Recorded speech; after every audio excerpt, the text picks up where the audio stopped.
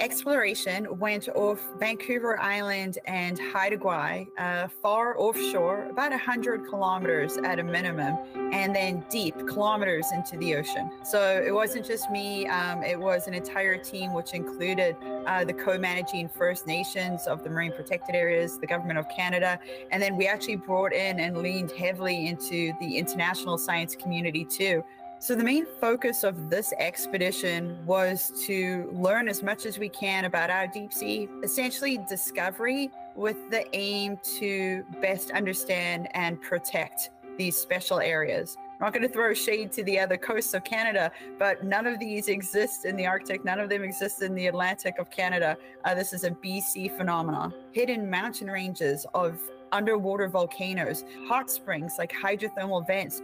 We have cold seeps. So we have this mosaic of habitats that are hidden below the waves that don't usually occur in such high densities, don't usually occur together, but that we fortunately have off our coast, really close to land.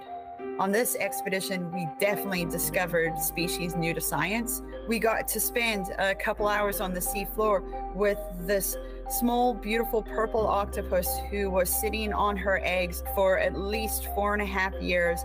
It's actually the world record for longest gestation of any animal. You could see the little eyes of the octopus peering out through the eggs.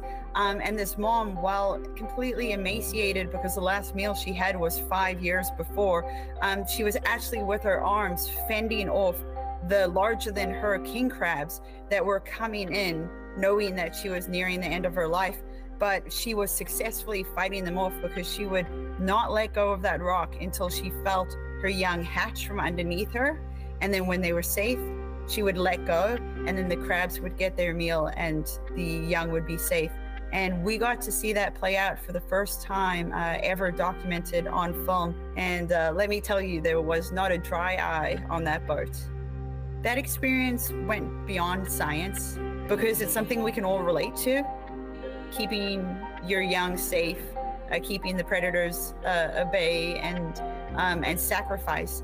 And it's the personal connections that we can make between people and animals that will move people to make conscious decisions about what happens to the deep. You know, I recognize the science, I recognize the usefulness of it, but on a personal level, it touched me in that way too. And that's how I knew that we were seeing something that was really going to move people.